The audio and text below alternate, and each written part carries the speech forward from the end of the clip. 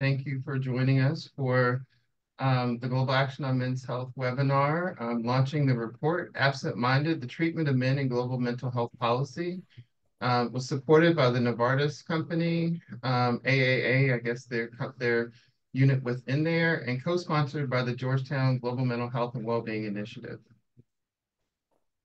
I'm Derek Griffith. I'm the chair of Global Action on Men's Health, director for the Center for Men's Health Equity, and professor of health management policy at Georgetown. So I'm delighted to welcome you to this particular event. Just by way of housekeeping, please sign in and share your name using the chat, name and organization. We're going to primarily use the Q&A to have questions, conversations, so forth. So please do share your thoughts and comments and questions through that feature. And we do want this to be interactive. We have scheduled this so that we have time at the end for a lot of good engagement with both our presenters as well as our discussants. The webinar is being recorded and will be available on the Global Action on Men's Health website and our YouTube channel, and will be done by the top of the hour. So why are we doing this? So Global Action's main goal is to change the global health policy so that it better accounts for men and boys. And mental health, we know, is the second big policy area that we've looked at this year, actually with the help of Drs. Leon and Colvin. Last year, we published Gone Missing, which looked at how men were treated in cancer policy, which again was led by our distinguished team. Later this year, we're planning to publish two more reports, one on primary care and one on sexual and reproductive health. But today we're looking at how men are treated in mental health policy at the global level. And again, with the generous funding of AAA, the Novartis sort of unit within there, we commissioned Drs. Natalie Leon and Professor Chris Colvin to look at this issue for us. Their report is published by Global Action on Men's Health today. And Natalie and Chris will shortly be presenting their findings. And the report is going to be available momentarily in the chat if it's not already. Their presentation will be followed by brief comments by two very distinguished and wonderful people, I must say personally, Drs. Wizdom Powell and Dr. John Oliffe. And then there'll be an open discussion for anyone to ask questions, make comments, and so forth. So I'm actually going to make this really brief because I know our presenters are going to deal with why are we focusing on men's health in mental health, in men's health in more depth. But clearly we know the rates of suicide, rates of stigma related to mental health, alcohol use being particularly high, and just the misdiagnosis, underdiagnosis of men and boys in relation to mental health suggests that this is an area that really needs and warrants attention, and that is not getting the commensurate attention with what the epidemiology would suggest that we really need to deal with and do. And so in our discussion later, we don't want to just sort of lament the problems, but we also want to focus on next steps, what we can do from a policy standpoint, what we can do from an organizing standpoint, and get your thoughts on what global action should be doing in this space, with whom and how we should do that. What should our advocacy strategy look like? Who should be our allies? Who can we connect with? And what opportunities do you see for change and for advancement? So we definitely want your engagement, advice, and support so that we can have the maximum impact. So just briefly, I'm going to introduce, again, Drs. Leon and Colvin, and then turn it over to them to do their presentation. So we're going to be informal here, so with all the presenters and discussants, just so you're aware. So Natalie is a health system and public health researcher with expertise in evidence synthesis to support evidence-informed decision-making to strengthen health systems for WHO guidelines and in South Africa. She works with the South African Medical Research Council and has honorary affiliations to Brown University in Providence, Rhode Island. Chris is a professor in the Department of Public Health Sciences at the University of Virginia, right down the street. And he has honorary affiliations at the University of Cape Town and Brown University. He's an anthropologist and epidemiologist by training, and his research interest is on men, masculinity, and HIV, particularly in the South African context, with a focus on the development of community and health system-based strategies for better engaging men in HIV prevention. And as I previously mentioned, Natalie and Chris are co-authors of the previous report, gone missing, the treatment of men in global cancer policy that we had the fortune of publishing last year. And so we like them so much, we tried to do it again. And so here's their report, Absent-Minded. So let me turn it over to Natalie and Chris. Okay, thank you. Let's see.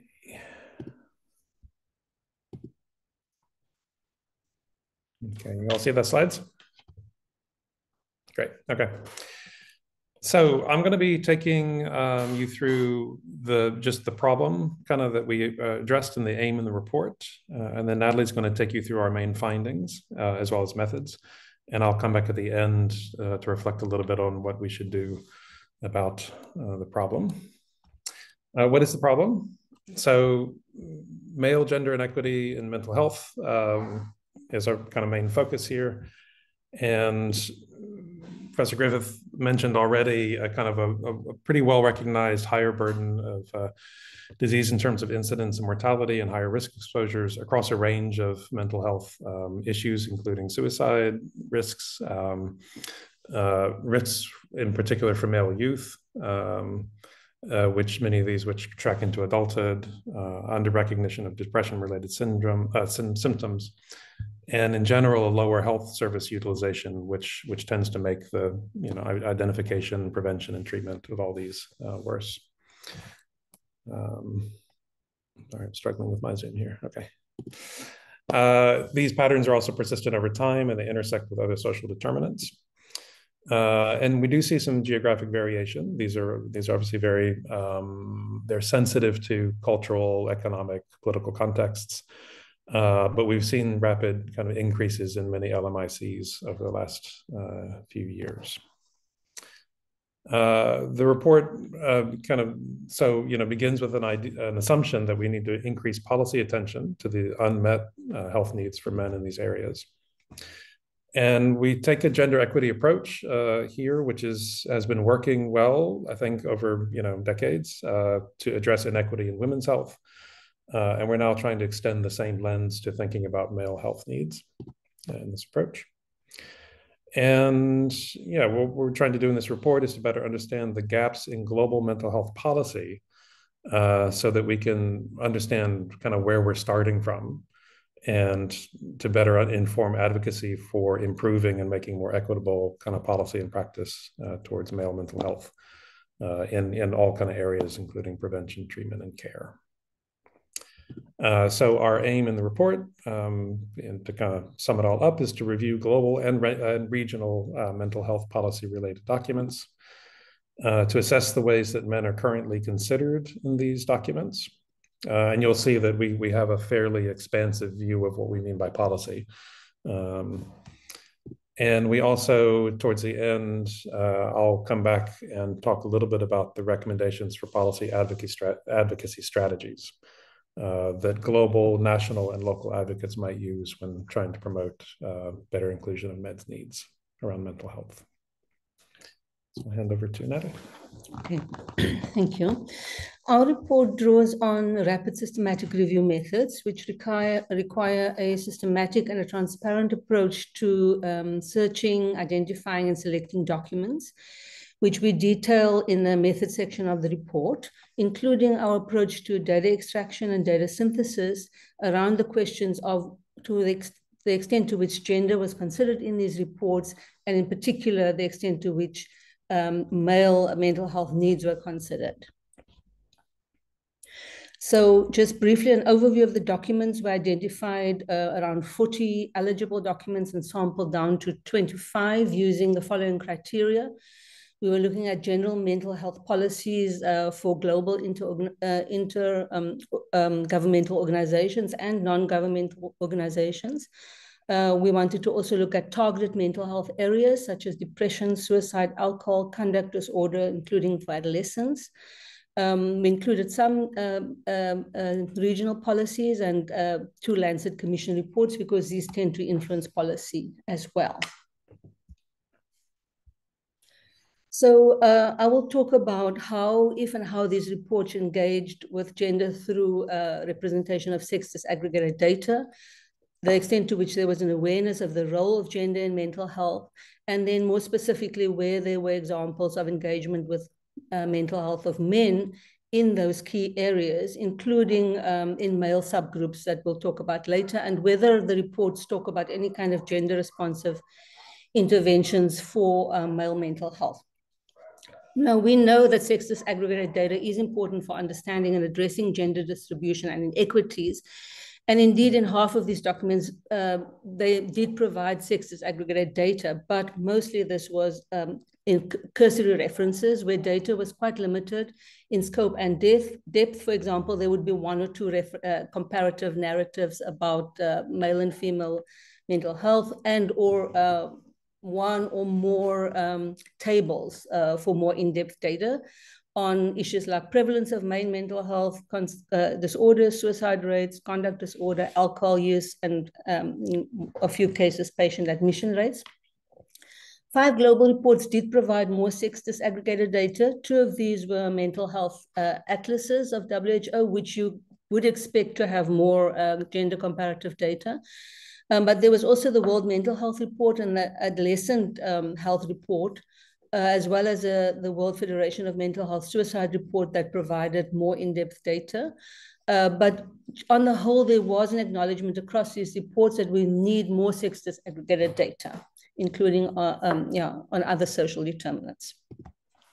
This is an example of the more detailed provision of sex disaggregated data from the mental health world report, where you can see the key mental disorders are noted across ages for males and females, and one could easily assess then where you have gender disparities.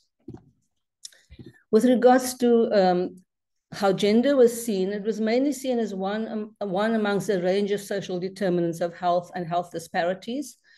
As evidenced in this quote where it says a wide range of factors influence a person's mental health, as well as their access to quality care and support.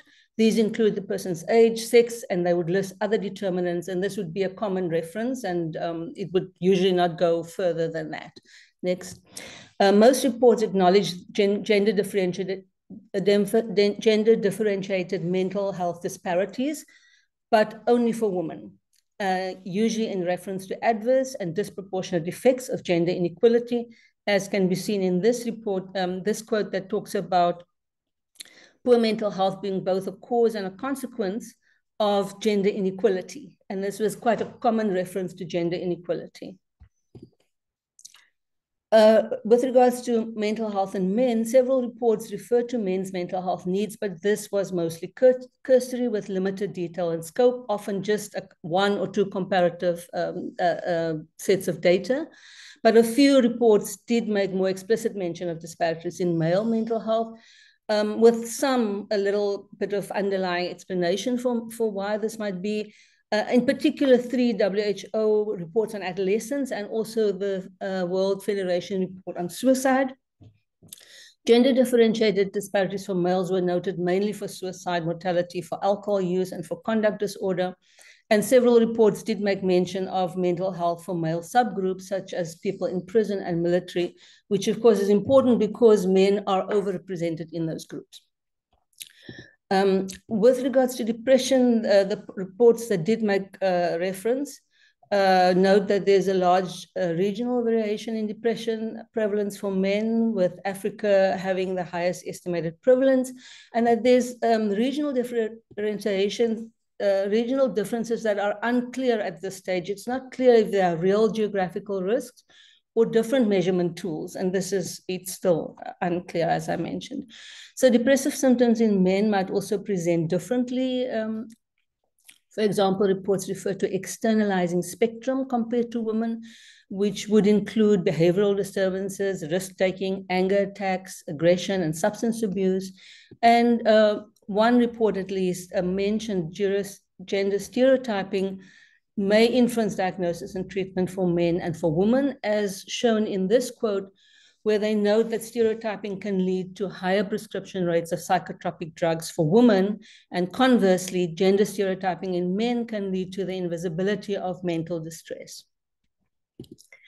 Men also experience emotional changes and stress as fathers in the perinatal period, but paternal perinatal depression was not acknowledged in global mental health reports. So we looked at the WHO report on integrating perinatal services for women with other reproductive services, and they did make marginal references to males, in particular, acknowledging that partners are also at risk for poor mental health, that the positive mental health of the partner can be protective for the woman, and that one should have an inclusive approach to the mental health of the whole family, which include screening, treatment, and referral to support groups.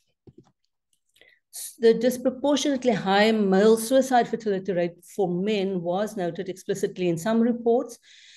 In particular, the World Federation report provided the most gender differentiated burden of disease data for men and for women, including suicide rates that were disaggregated for gender, age, and country income level, and also how these variables intersect.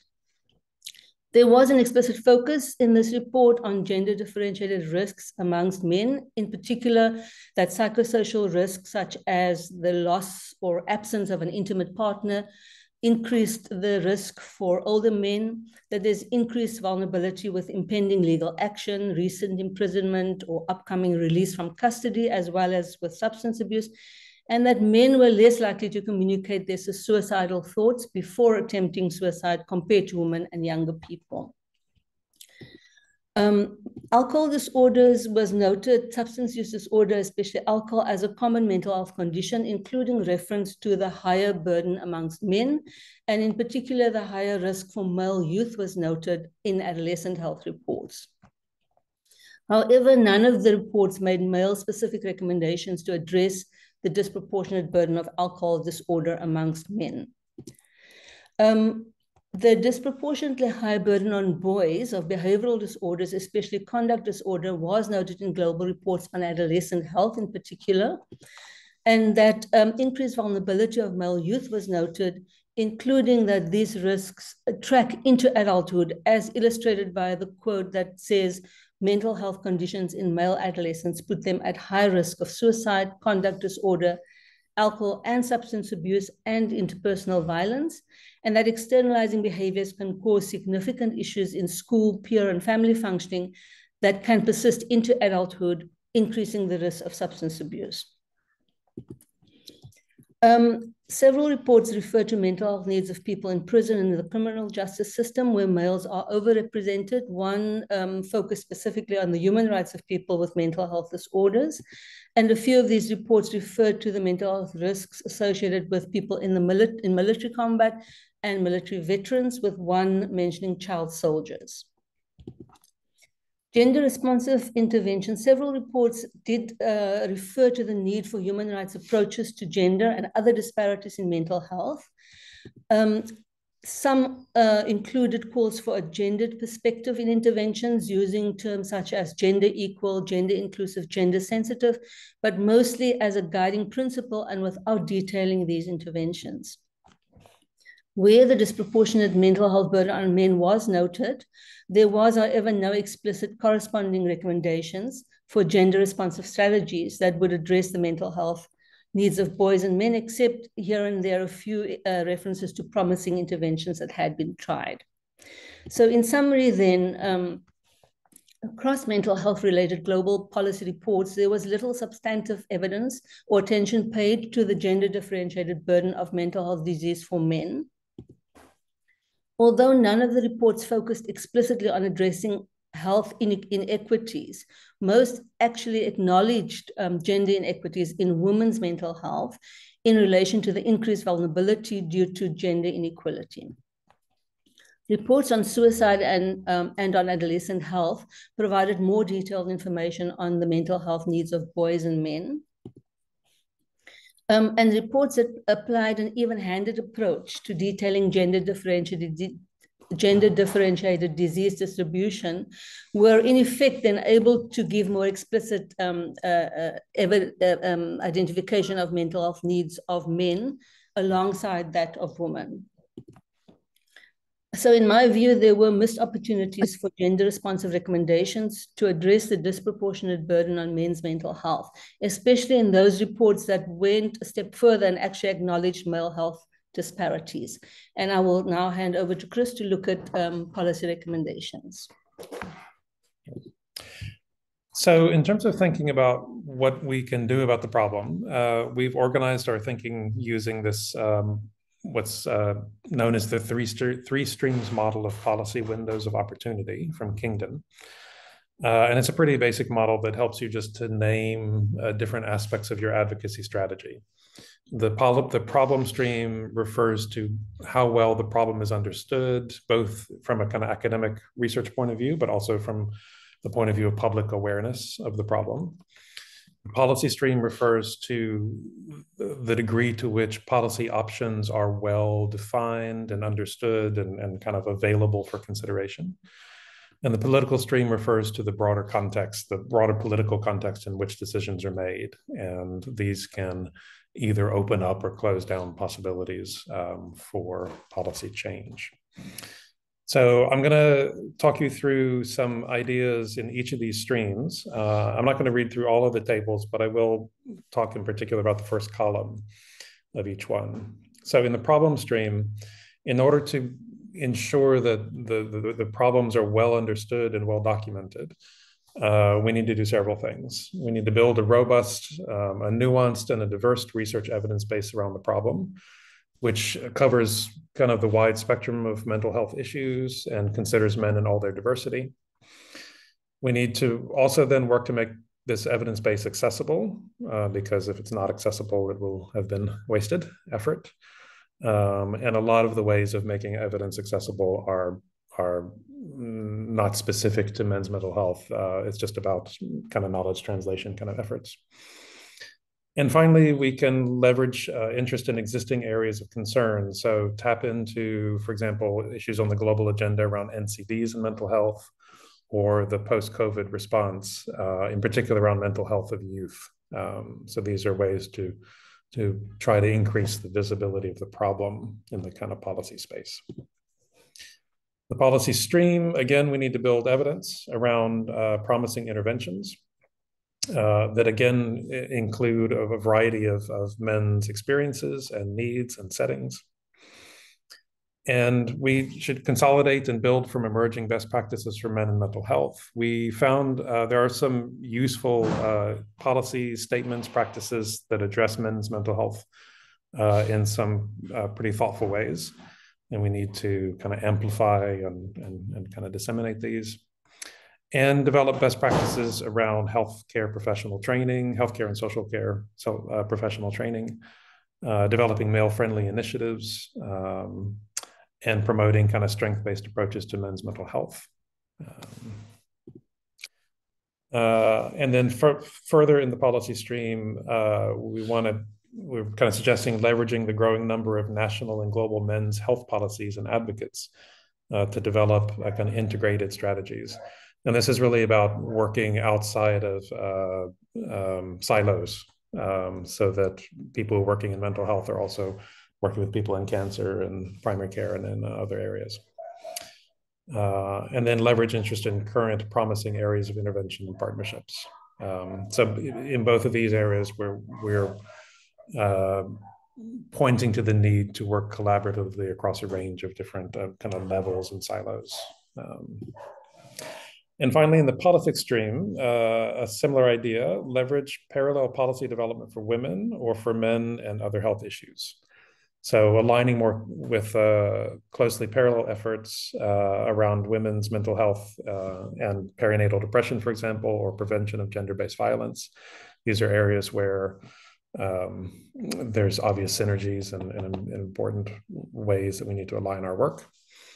And then aligning with the kind of broader global health initiatives around equity. So the SDG 3, or the interest in people-centered health services for strengthening health systems.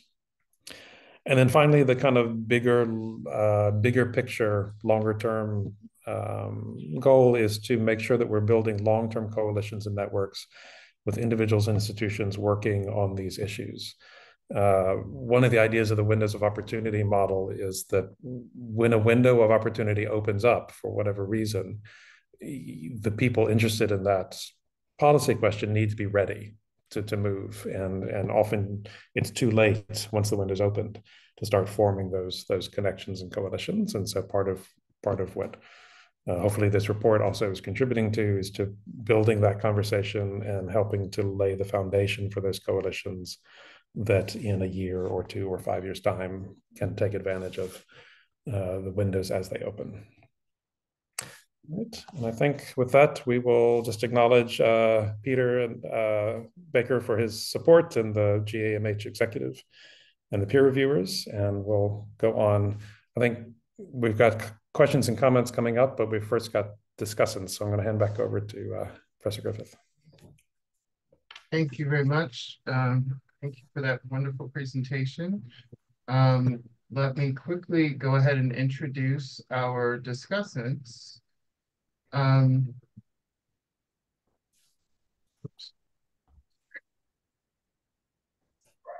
Share screen would be helpful. Okay.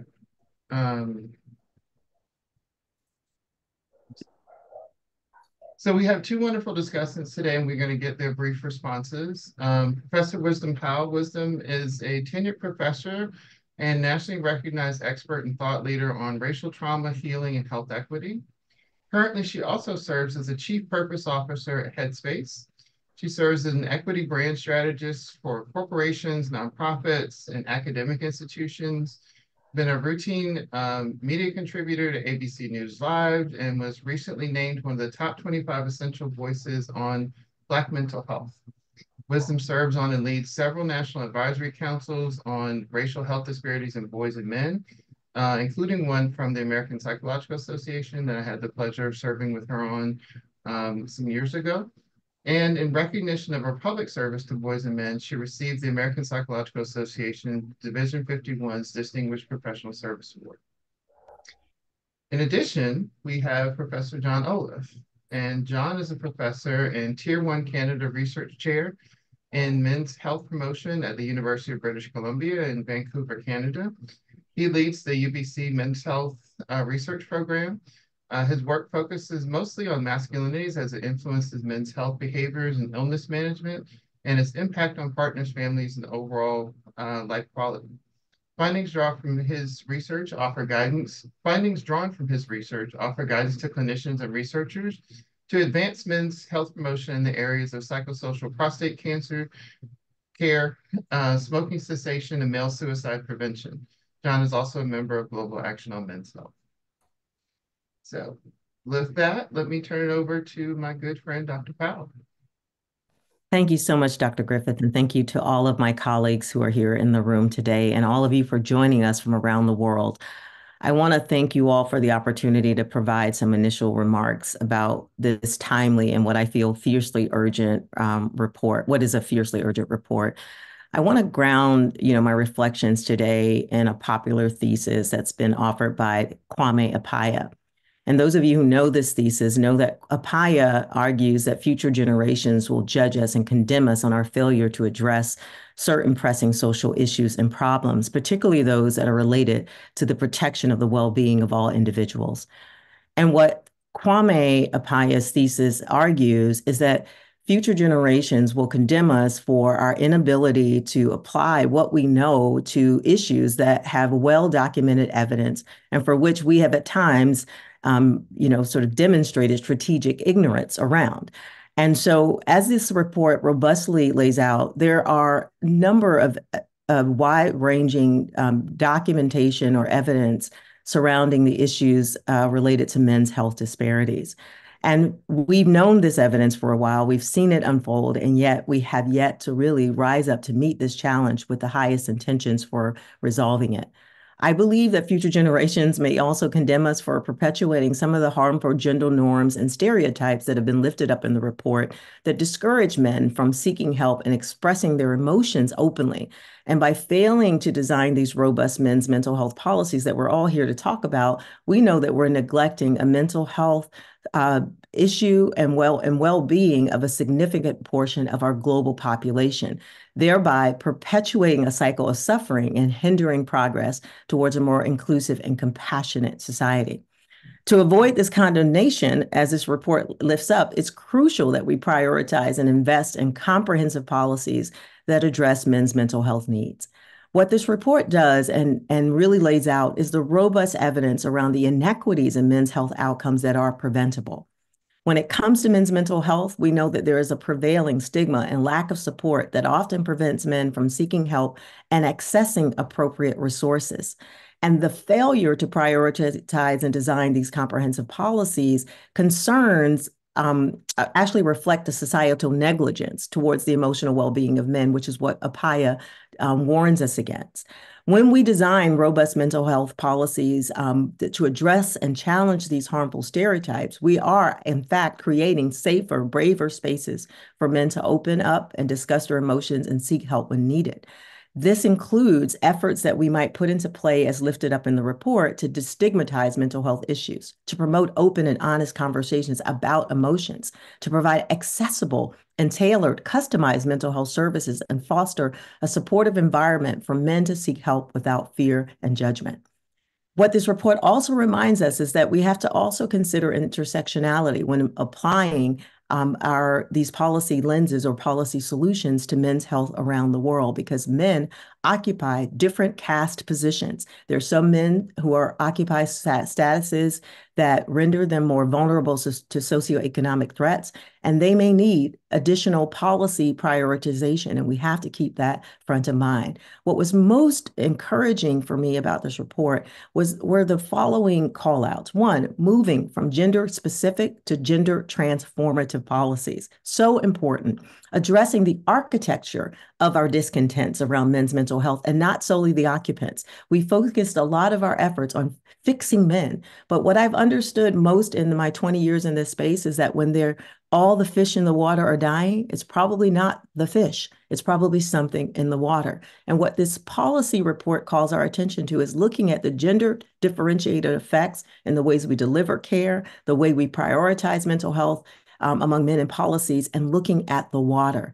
Grounding our policy arguments in different kinds of narratives that are moving us away from the social construction, moving us away from the biologically driven arguments that have limited our radical imaginations towards one that actually ground us in the social constructions of gender are important as we think about the policy landscape as we move forward. And I want to end my remarks by focusing on two particular lenses that I think are going to be relevant if we're going to design global policies that address men's mental health disparities. The first is the need to take a human rights lens. And the second is focusing in on the impacts, not just what we lose in terms of individual health outcomes, but what we lose as societies when we fail to focus in on men's mental health, and focusing in specifically on how our negligence impacts global sustainability, peace, justice, and secure institutions. By applying a human rights lens to men's mental health challenges, policy design can ensure equal access to services, address discrimination, empower men without minimizing women, foster accountability, and really thoughtfully consider intersectionality. When we address men's mental health through a peace, conflict resolution, and global stability lens, we also get to prioritize men's mental health policies because it affects all of us. It broadens the aperture through which we view the problem and therefore minimizes our reliance on a zero-sum proposition that often limits the policy solutions that we design. When we prioritize men's mental health through a human rights lens, through a conflict resolution and global stabilization lens, we're also able to reimagine how we can bring resources and supports to break the cycle of violence, improve decision-making processes, facilitate effective peace-building efforts, and mitigate humanitarian crises, and challenge the harmful gender stereotypes that perpetuate global conflicts. Because ultimately, investing in men's mental health can contribute to a more peaceful and secure global landscape. It is those lenses that I think that we need to bring to bear on the challenge of developing more robust policies if we're going to get shared accountability, if we're going to get global nations, institutions, and leaders to buy in, and if we're going to really reposition this challenge as one that affects all of us and not just the men and boys who find themselves at the end of the global inequities that we are drawing attention to in this conversation. Thank you for the opportunity to provide these remarks. I'm looking forward to the discussion. Thank you very much, Dr. Powell. Dr. Oliffe. Just to say that was great, Dr. Powell, so good. I'll throw in a couple of ideas. I read the report, really enjoyed it. Thanks so much for your presentation. It's affirmation of 20 years of empirical work for me, you know, in and around the spaces of men's depression and suicidality. Just a couple of thoughts, you know, as I was reading through and when I hear you today and the conversation, I'm struck by how siloed we get in terms of policy, empirical work, this notion of KT, knowledge translation, and this conflation with implementation science, which is an angle I think we should thoughtfully consider. So I'll just shout out a few random thoughts here that might help us continue the conversation, so to speak. I've long been a believer that there's a cul-de-sac in sex differences that leads us to this point where when we're on a binary just saying, well, men and women are different, so they need different things. And there's lots of evidence in the report that the conversation stops there.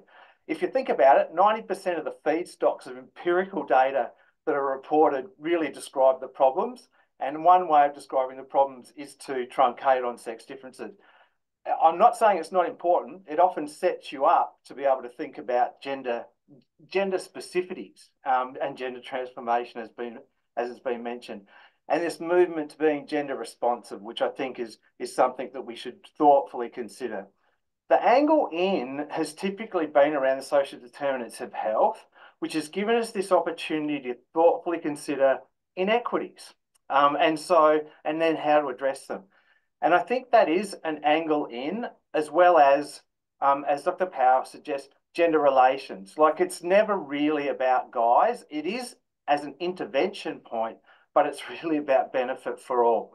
So that humanness, that importance around making a difference to everybody, but your intervention point is with guys. Again, you know, there's this belaboring in policy reports that you've reviewed around outcomes. So, you know, we talk about depression, we talk about, you know, suicide, but underneath those things, we know that there's lots of social contexts.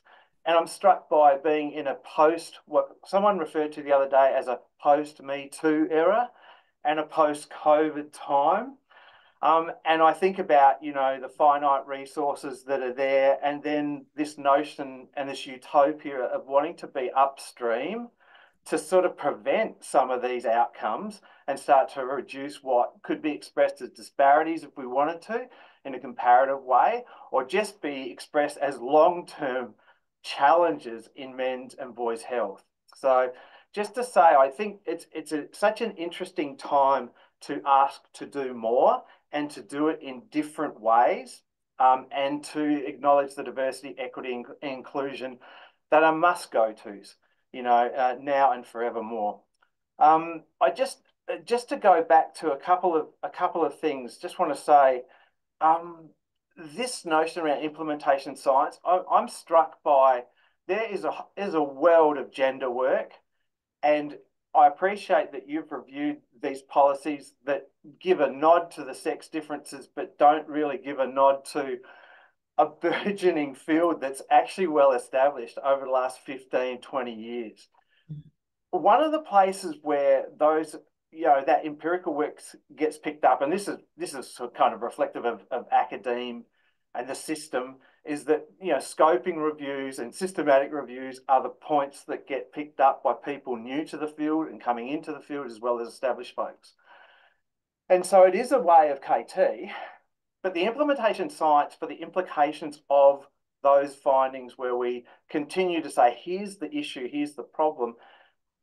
We want to build these, you know, these lovely interventions, programs that are tailored, that meet the needs, that satiate the equity needs of people, and different subgroups of guys especially. Really important. But it's at a time when public health and many other forms of healthcare are quite barren and quite stretched in terms of everything, the bankruptcy of COVID, etc. So this might be a little bit provocative, but I'll finish on this. But just to say, I do think that we need to think about the commercial determinants of health. There's been a lot of people made a lot of money out of COVID-19. Suppliers of health products along the way and the like. And I'm not suggesting that we get into that commerce side of things, but for someone who for the last 20 years has written grants to get up 15% of the time and missed 85% of the time with good ideas, I do wonder whether there's a way of actually thinking about a way of working with commercial determinants of health that might help us, sustain and scale some of these great interventions that are literally tumbleweeds that die with the grant that built them, in the traditional funding model. So I just shout that out in terms of interventions, because I think it has a lot of implications for policy as well about how we think about sustaining these things. Because I see lots of good ideas that fall by the wayside purely not because they're not effectual, but that we don't have the maybe the budget to get the empirical grunt that we need to drive these things into a long-term option. Again, just a shout out of thanks for everyone including me on the discussants and huge work, and really appreciate the effort that's gone into this. Thank you. Yeah, thank you both. Thank you, John, for those wonderful comments. I think it fits nicely with some of the first questions that we have. So let me just jump into one of the first ones, which was, now that I lost it, from Mark Brooks. He says, in terms of how do you create windows of opportunity when the political stream is not interested?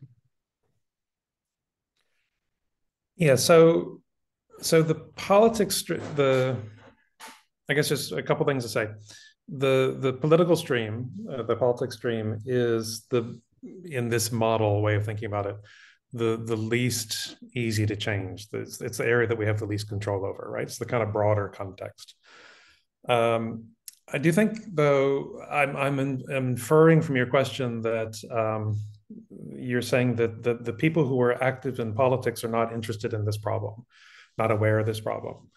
And I think that's true. And we need to kind of build up that kind of awareness and urgency. But that's really in the problem stream, right? Because it's a recognition of what the problem is and a motivation to engage with the problem.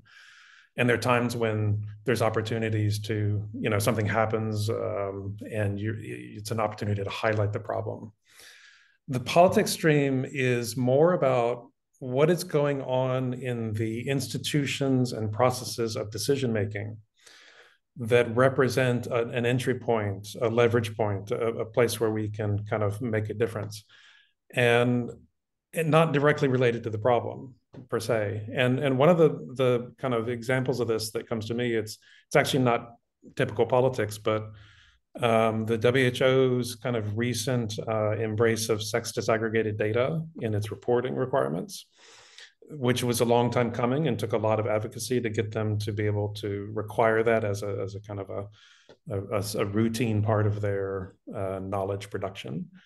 That potentially is a really important difference, a really important development in the politics stream, because what it means is that decision-making is now done with a new set of data, right? Or a newly kind of refined set of information. Which enables particular problems to come to the surface and be dealt with.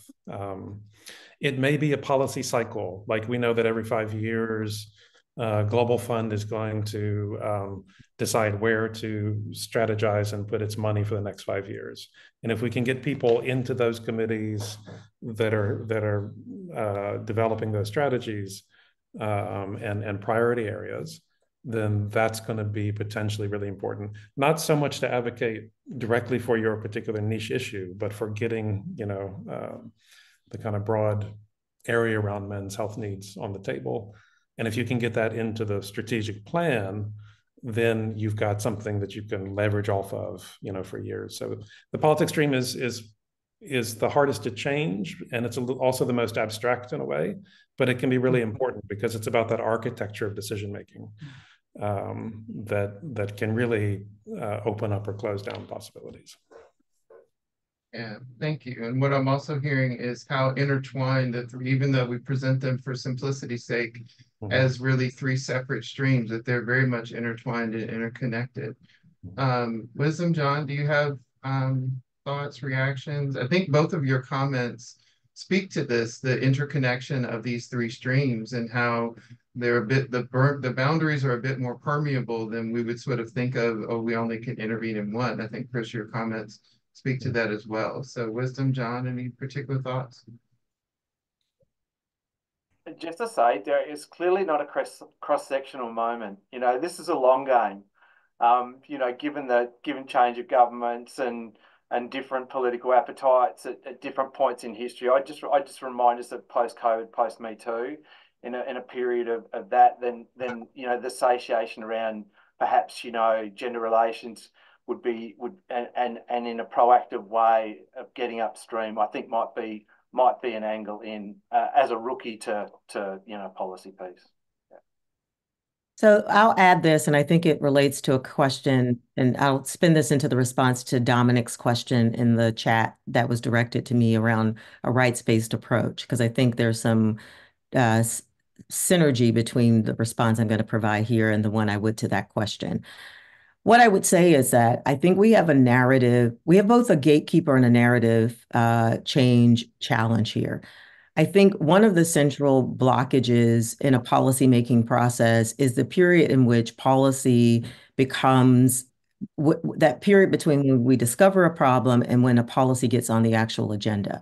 The agenda setting stage in the policymaking process is one of the most nebulous, but perhaps the most important, because it sets up the framework through which we view the problem and therefore the potential matrix of solutions.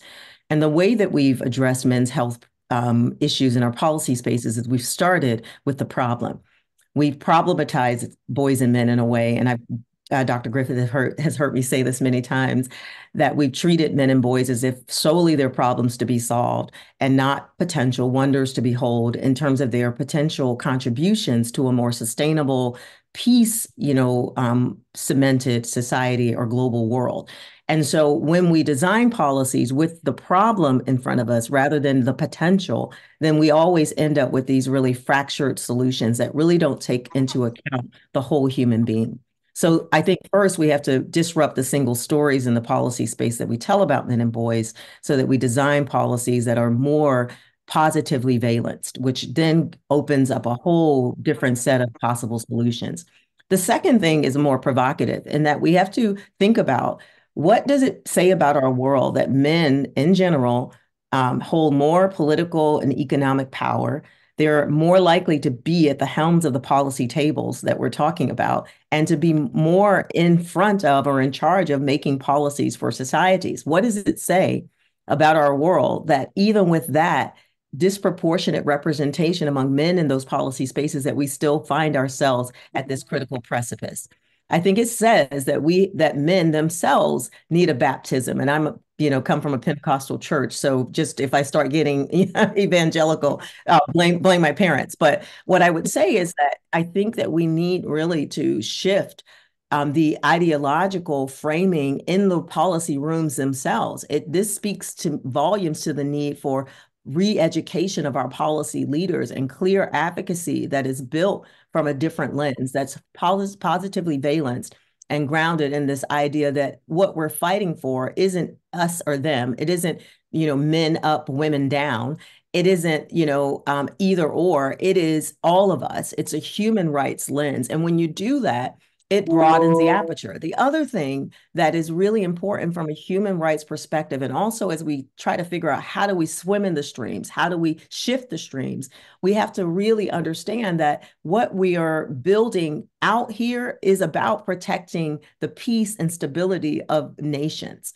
If you look around our world at the global conflicts that we find ourselves in right now, what is at the root of that isn't men behaving badly. It's the social construction of masculinities that teach men that to rule and govern, to have power, they have to exert a particular type of strong, stoic, unflappable masculinity.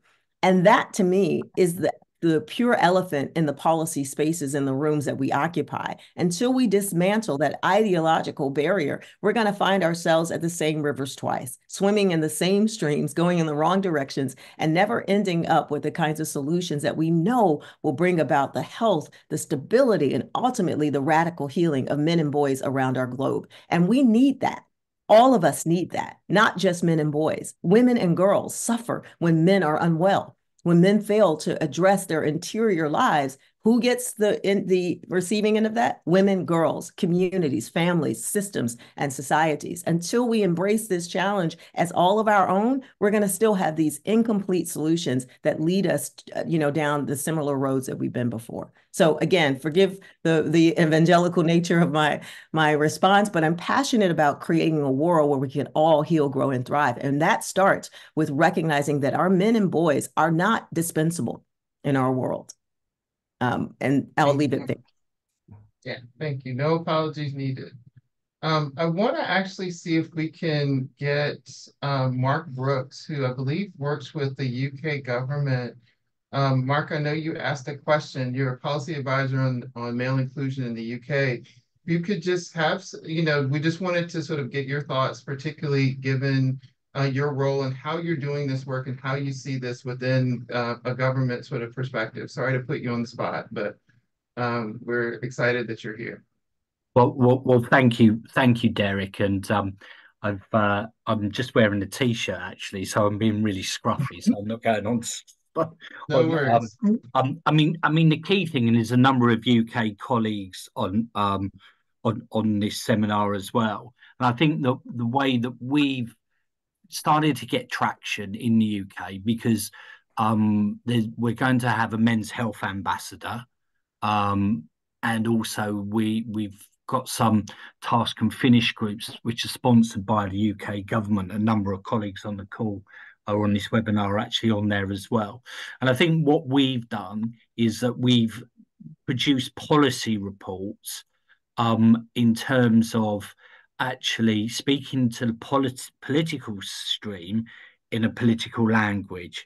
So we've built from all the work from colleagues here, and I know certainly from the speakers as well, we've used those to produce policy reports and research, going down the problem stream and then the policy stream. So we've said, this is the problem, these are the policies, this is why you as the political stream need to take heed of them. But we've written them in the way that government will understand, how politicians will understand, and also how civil servants and other health bodies. So that's how we've done them. We haven't looked at it from, we need to produce academic papers, although they've been the basis of our work.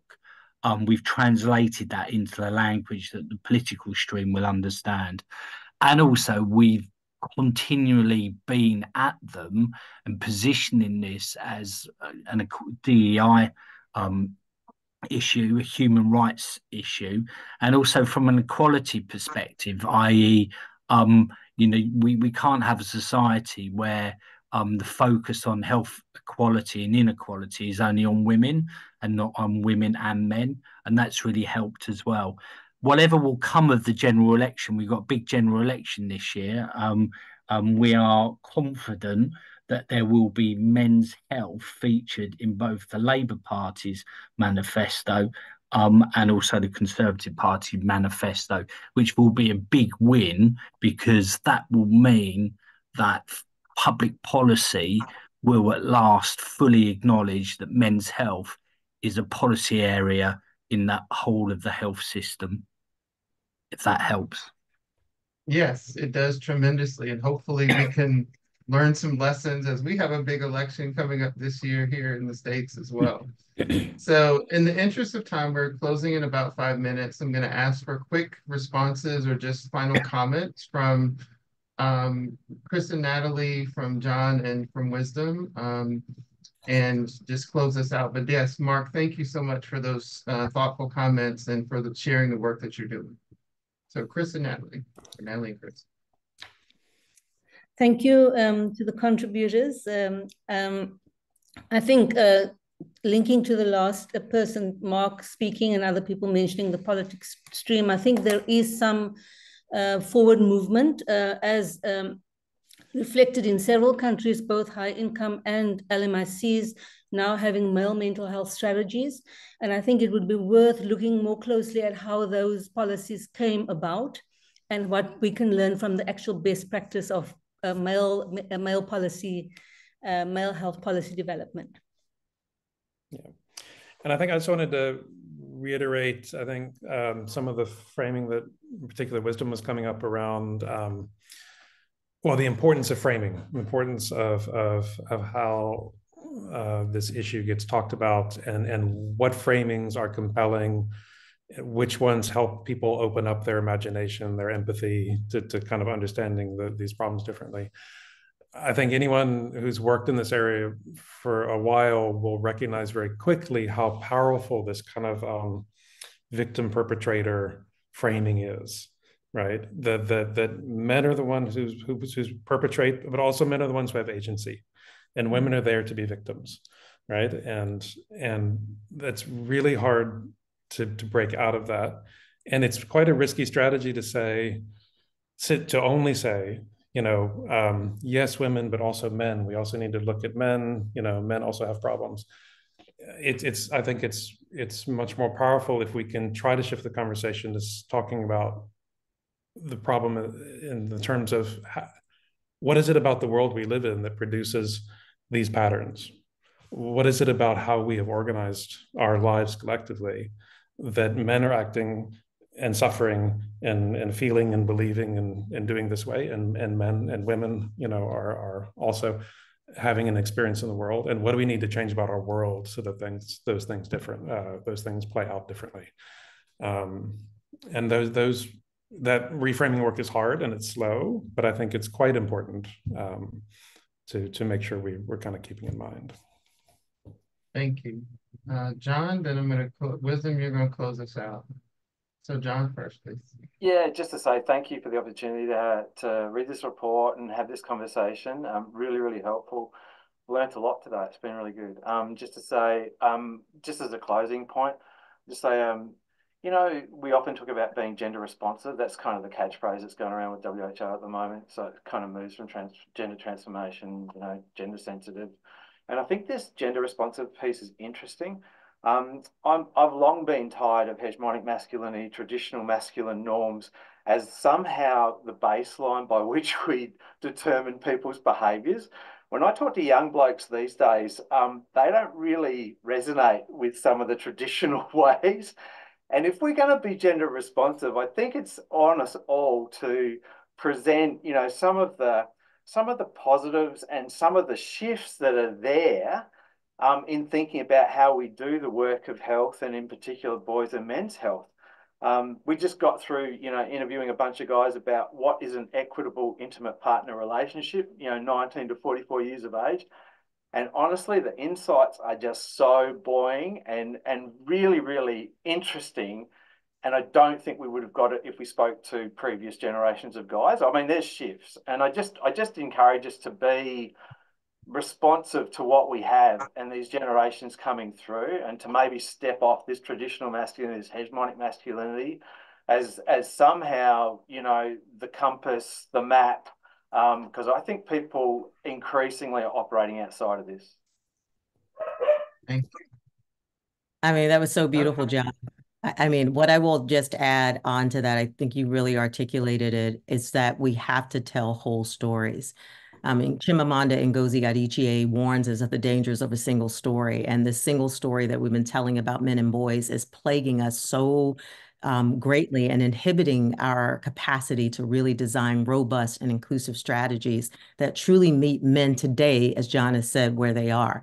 And narrative change and disruption isn't going to come just from the public sector. It isn't going to come just from the governmental sector. I would highly encourage more private sector, public-private partnership investments in narrative change. They have broader capabilities, broader range, more resources to shift narratives. Why aren't we telling the stories that we need to tell that will generate the policies we're talking about in this room? And my time in the Obama administration and serving with Secretary Leon Panetta, what was really interesting to me in trying to do this work in military culture was how many decisions were made around policy tables that were based on storytelling and not data and not facts and figures and p-values and coefficients. Policymakers don't think in those terms. So we have to get better at speaking to them in the language that they understand, framing the stories, giving them easy to digest materials so that they can articulate this out in the world, and working with our private sector leaders and industry CEOs to promote better messaging. In everything we consume in the world, there's an opportunity to tell a different story about men and boys. And I think we should leverage those if we really, truly want to move the needle on this challenge. Thank you to all the presenters for allowing me to be here. Thank you for this robust and important report. And thank all of you for investing in this mission and movement. We need it desperately. Thank you all for this wonderful presentation, conversation, so forth. Let me, in the interest of time, just turn it over to Peter Baker, the Director of Global Action Women's Health, to close us out. Well, thank you very much, Derek, and thank you to all the speakers. That was a fantastic webinar, and it exceeded all our expectations, I think, in terms of the quality of the presentations, and some great questions too. So thank you to everybody who spoke, who presented, and thank you to everybody who joined the call, who was here today.